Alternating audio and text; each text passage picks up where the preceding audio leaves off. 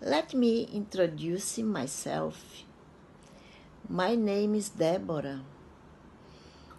I'm 78 years old.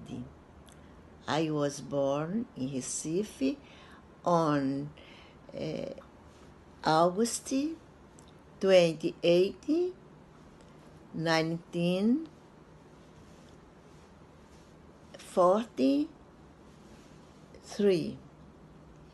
I am a widow. I live by myself. I have 3 sons, and my family lives in Recife. I've lived here in Recife since I was born.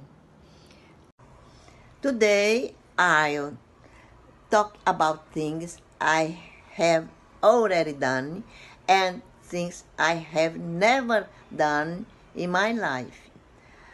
I like to travel very much, so I travel out of the country many times.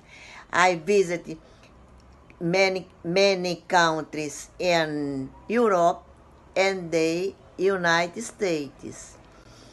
I'm a very faithful and shy person, so I think I'll never give an interview in English, and I'll never do extreme sports.